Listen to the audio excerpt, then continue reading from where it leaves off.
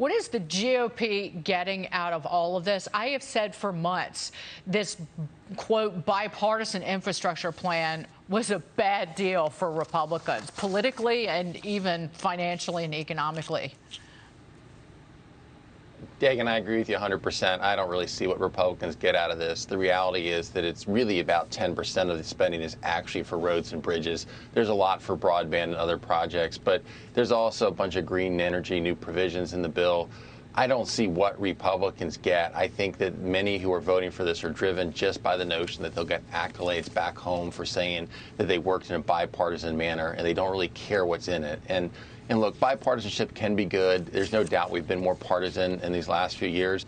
But is it really worth the cost of this bill? But I think what's an even bigger cost, Dagan, that I'm most concerned about is this is the Trojan horse that gets Sinema and Manchin on board for trillions of dollars in massive tax increases.